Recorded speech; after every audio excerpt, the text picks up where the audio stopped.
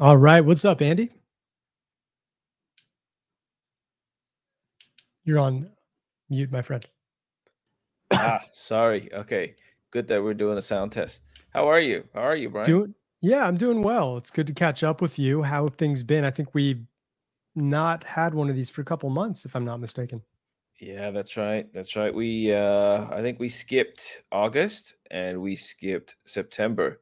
3 months. Lots of travel, a lot of activities happening around in the crypto space.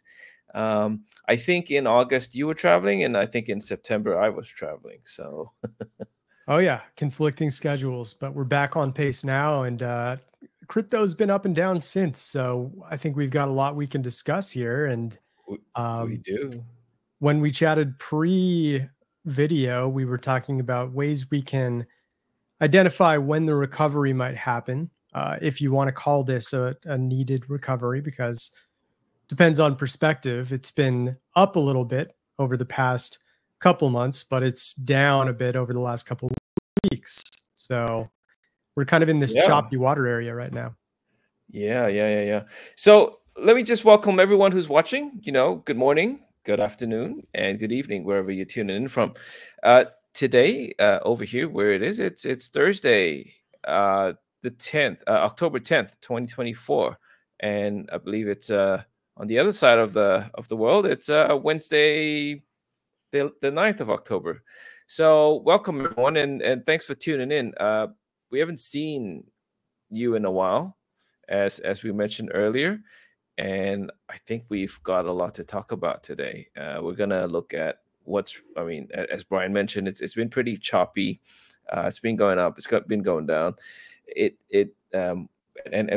But things have been interesting. We've had, in the last 2 months that we haven't been on, there's been a lot of crypto conferences around the world. I know one of the largest one was Token 2049 in Singapore. That happened last month in September, and I think in August, I can't remember which country it was in. It was either Korea or it was in Bali. It was one of those. And then here in Malaysia, we had ETHKL happen last weekend. So a lot has been happening. What are we looking at, Brian? Yeah, I mean, in terms of markets, there have been individual altcoins like Chili's that has been doing quite well. Aave had an amazing summer, and it's finally started to cool off a little bit, but many are still looking at it as a good long-term play there. And then, of course, Bitcoin and Ethereum have been kind of just playing a little bit of water tread games as of late, and it's causing frustration, especially from the younger crowd that is crypto, that is used to seeing huge swings in either direction that they can take advantage of. So flat performance is often like the last thing that anyone wants, because shorters are having a hard time shorting and longers are having a tough time longing as well. I'll share my screen here and we'll show some of the highlights that we're paying attention to at the moment. Sure. By the way, I see you have a nice new setup. Nice. Yeah. What do you think of the mic, Andy? Do I sound a little more clear? Yeah, absolutely. Crystal. Very good. Very good. Happy to hear that. Yeah. We made a little investment and got a much more modern streaming setup. So you guys will enjoy this going forward when I come on as a guest here. This is cool. It's very good. Yeah. Now, in terms of the performances, so we look at social volume, right? Over the past 30 days, pretty much down across the board among the top caps. You can see, increases in discussion among many more obscure assets. Of course, BitTensor is seeing over double the amount of discussion because it's been the best performer, at least among the top 100 market caps, going up 104% in the past 30 days. But Cardano significantly down, Binance Coin significantly down, even Bitcoin and Ethereum respectively are seeing less discussion compared to the prior month. And if we went to the prior month, it would look the same. We've been on a decline pretty much since July in terms of discussion rates. And that's what tends to happen when there's not much volatility in crypto. And you only see, 3 or 4 days out of each month having any sort of significant, 4 or 5% plus swings in either direction for Bitcoin. But if we look at it from like a zoomed out perspective, right? 30 days, the performance has actually been pretty good. Bitcoin's actually up about 6% since September 9th. And it's, the big crash happened in August and we're still up relative to then. But there have been a lot of bumps in the road along the way. You can see market caps and volume are actually down over the past week, nevertheless, even though 30-day windows are looking a little bit better. And we can also look at things like, I just put this up earlier today. It's a very interesting time in terms of weighted sentiment. So for those who haven't seen our data on Equities Tracker's channel before, what we do is we combine the overall social volume of every single asset that we're tracking. In this case, we have a little over 3,400 coins. And we look at the mentions on Twitter, Reddit, Telegram, 4chan, and Bitcoin Talk. And then we multiply that by the positive versus negative sentiment ratio. And you see a lot of familiar faces here when we look at only market caps that are above $1 billion. Give or take, that's about 110 or so assets in crypto right now. And most of them at the very top are seeing significantly negative sentiment at the moment.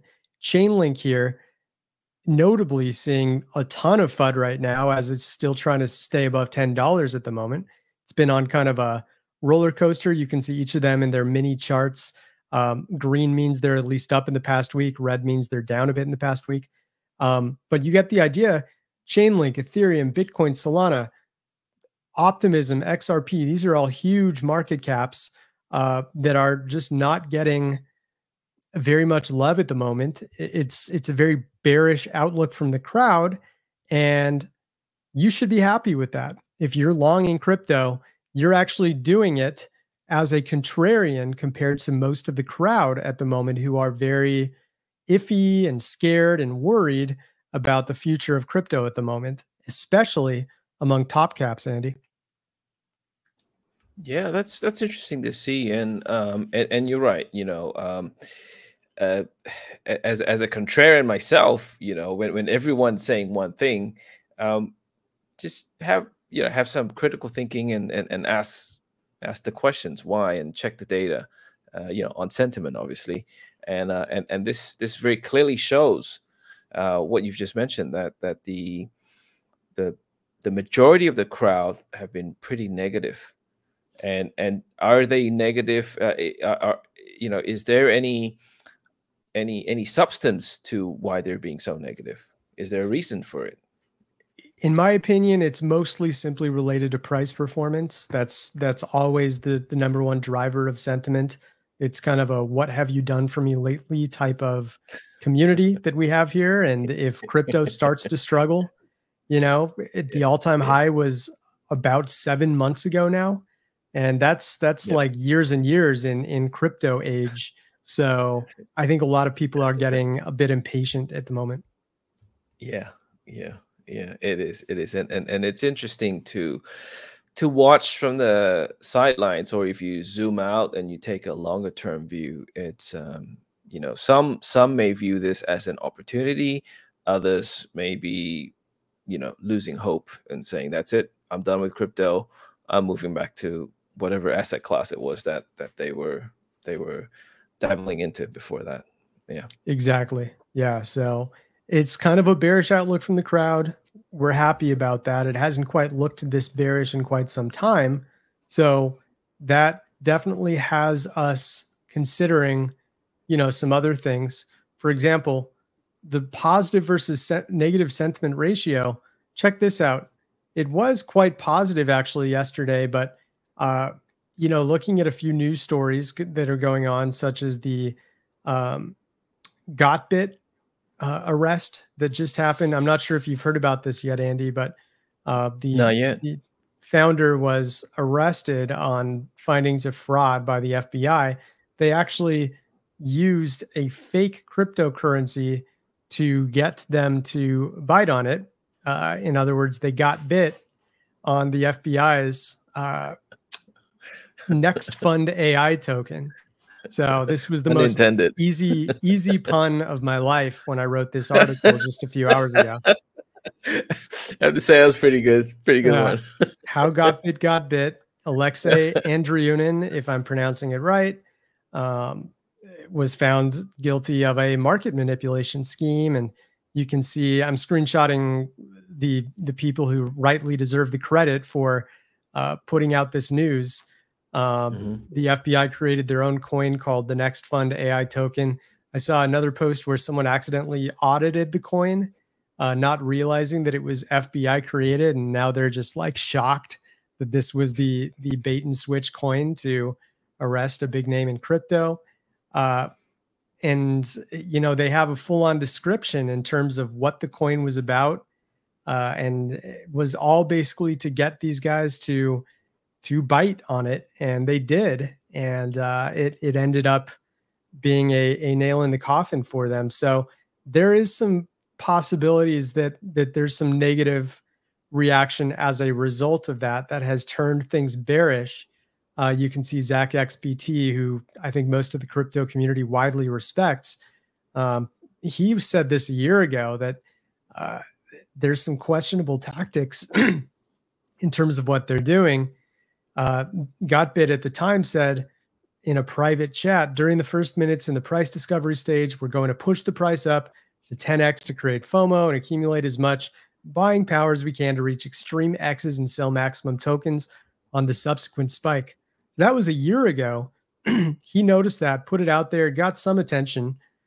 I'd say more than some attention, actually, with 2.4 million views. But regardless, nothing happened until here we are 13 months later, and there's finally a criminal complaint out that went out in Massachusetts, and the PDF is publicly available for those who want to see more. But going back to my original point, you can see how the sentiment has actually taken a huge dip just today at the time of this recording. It's the lowest the sentiment has been toward Bitcoin since going back to that August 4th crash, which threatened and actually did push Bitcoin temporarily below 50K. Wow. And can I just add, the Gotbit incident, I think incidents like these where, law enforcement has come in and they've come in to take out the bad actors in this growing industry, I think that's actually a good thing. It's, it shows that the crypto markets are maturing. We're getting things in order.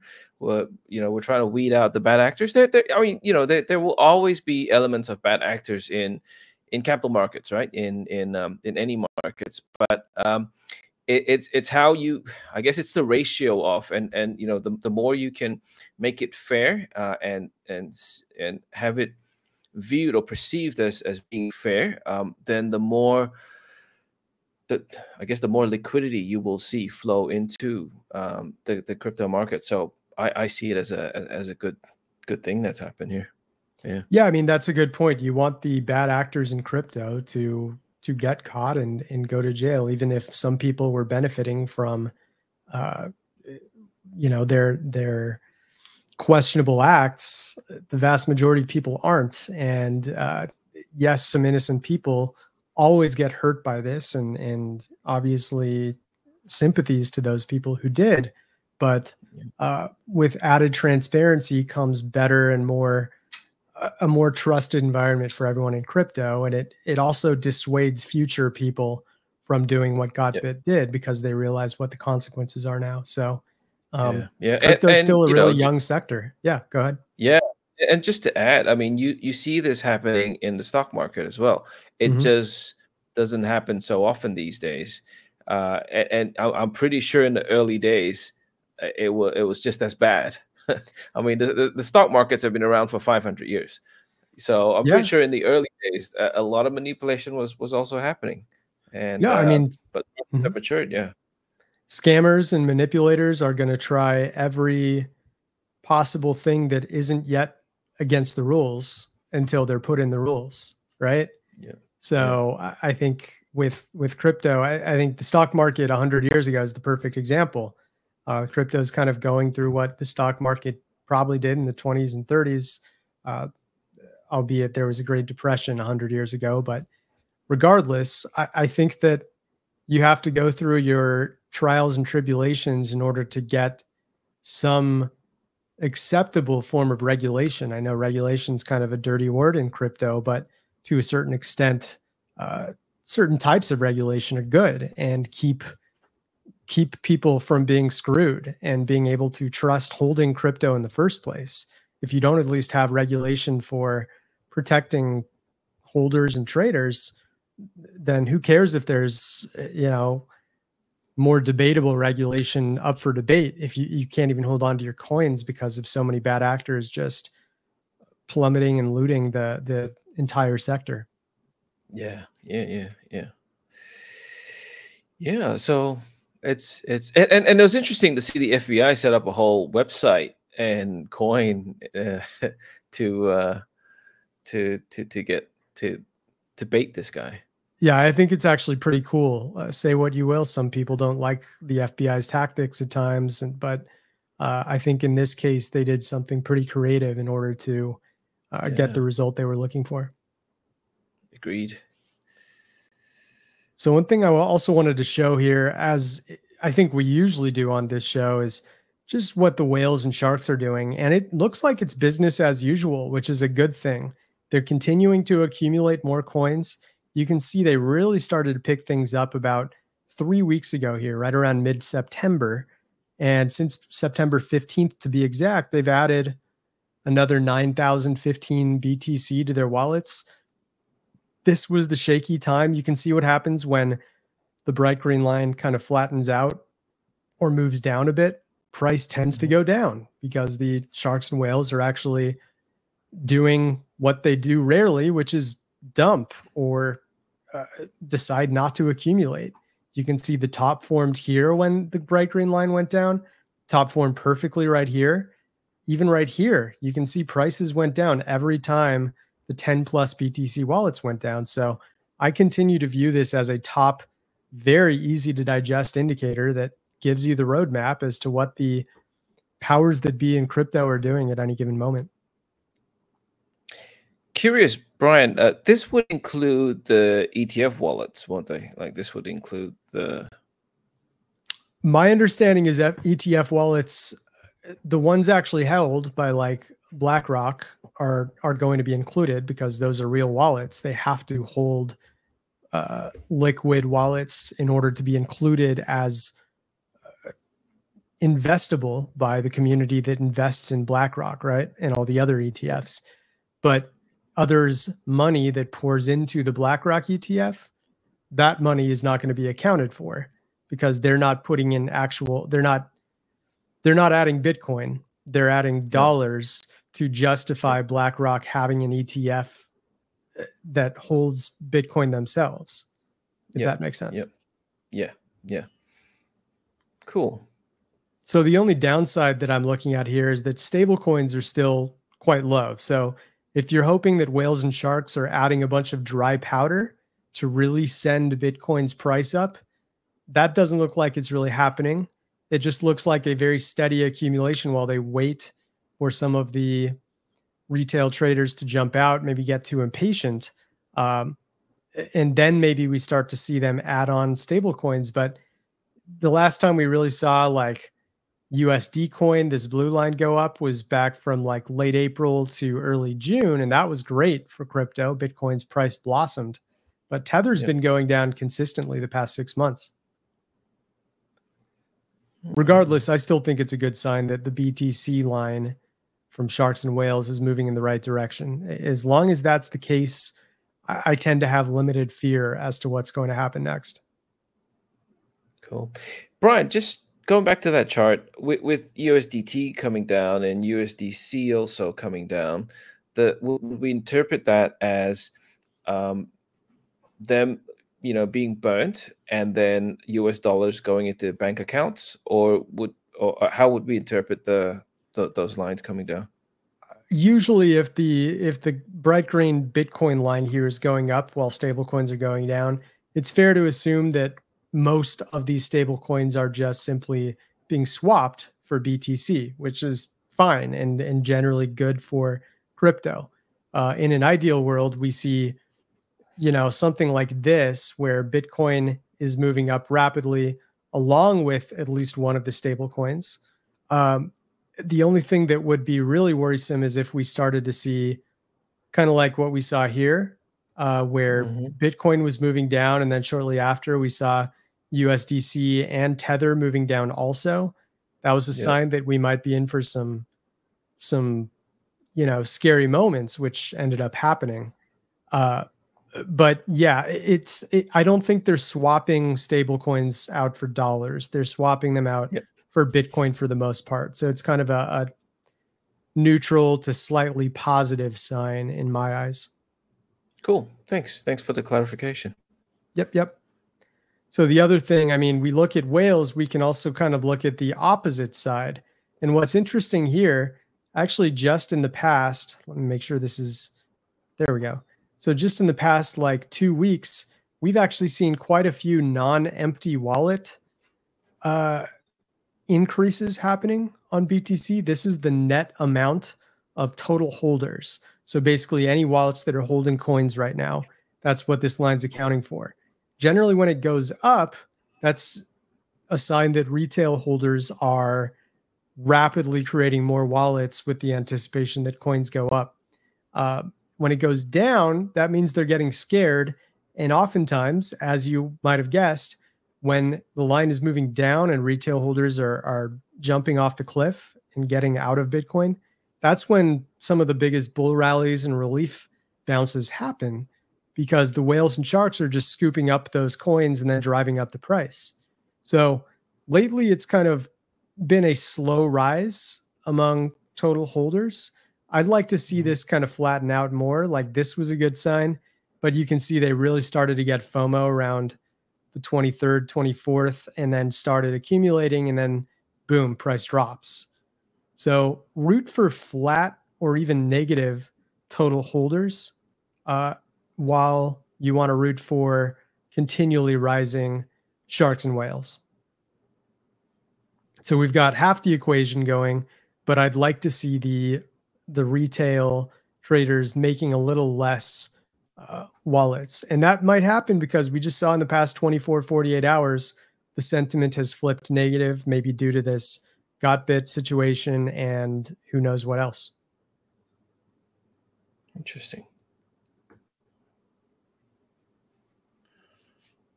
That is very interesting. Yeah, I mean, we've got 5 minutes left. I'm curious what other things are on your radar right now, Andy. Are you checking out the equities situation at all? Yeah,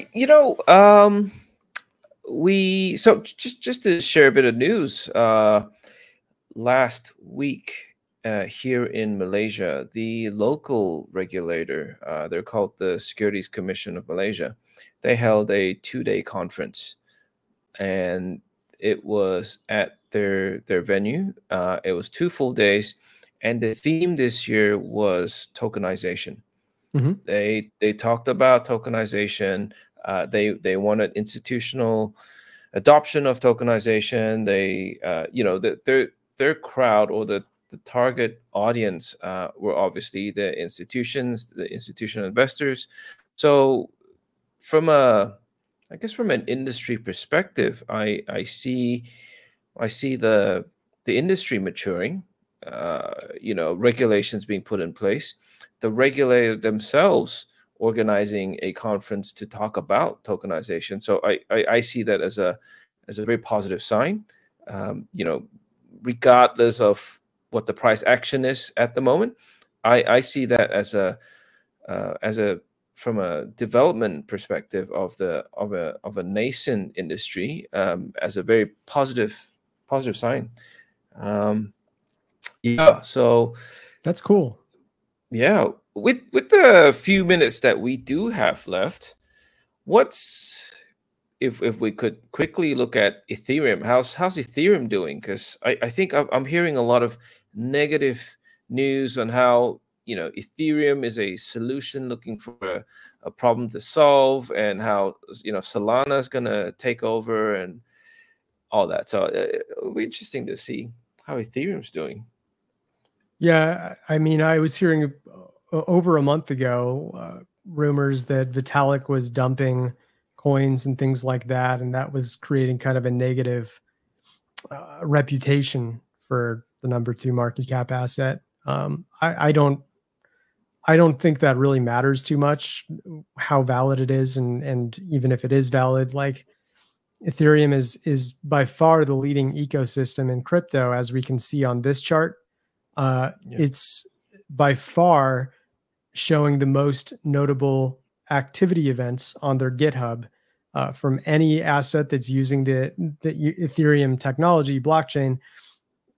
It's more than double the nearest ecosystem in terms of daily activity events being pumped out by respective coders.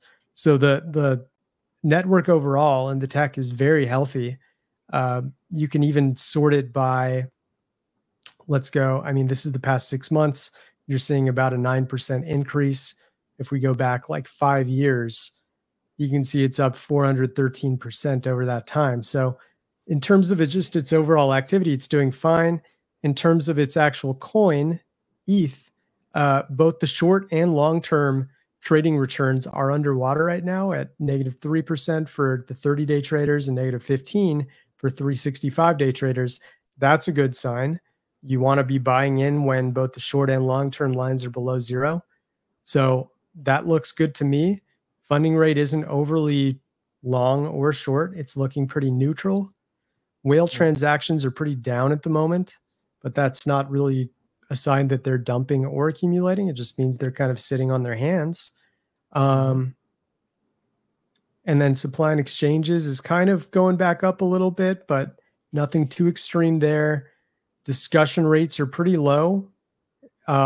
This is a short sample size of just the first couple hours of today, showing that right now there's a lot of bearishness, but that'll even out over time. I guarantee it.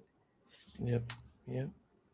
But I'm not really seeing anything too special. I mean, the total amount of holders is by far the most out of any coin out there. I can show you for comparison, top cap holders, just the amount of non-empty wallets per coin here. If I put them on a shared axis, that's Ethereum here in yellow. So it's head and shoulders above all other assets out there. And I can take shared axis off, and you can still see it's just climbing and climbing over time.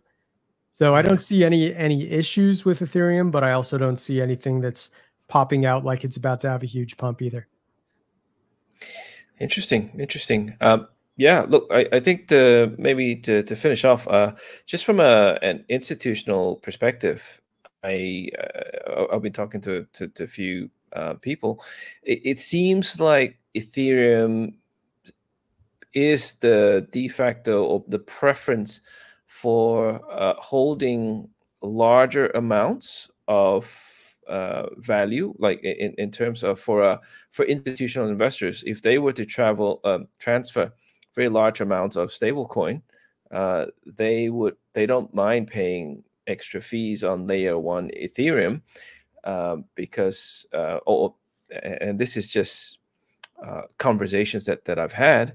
They actually prefer to transfer them on Ethereum because they feel it's the most decentralized one of the layer 1 chains. So it's interesting.